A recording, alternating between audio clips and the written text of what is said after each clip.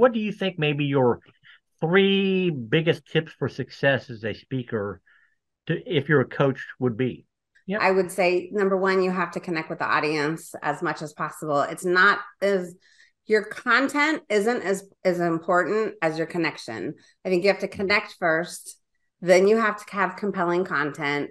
I think you have to be entertaining these days because there's too many things that people can look at, especially if it's online. They could be doing multitasking all over their computer. They could Right. be on their cell phone while and not show their video. They could be doing so many different things. So you have to capture their attention, connect, and entertain more than ever. So you need to be an entertaining speaker presenter. So learn things like how to add humor to your presentation. Learn how to have better presentation style and inflection in your voice. I see too many speakers that are like this, and they're minute, and like, oh my God, we're asleep.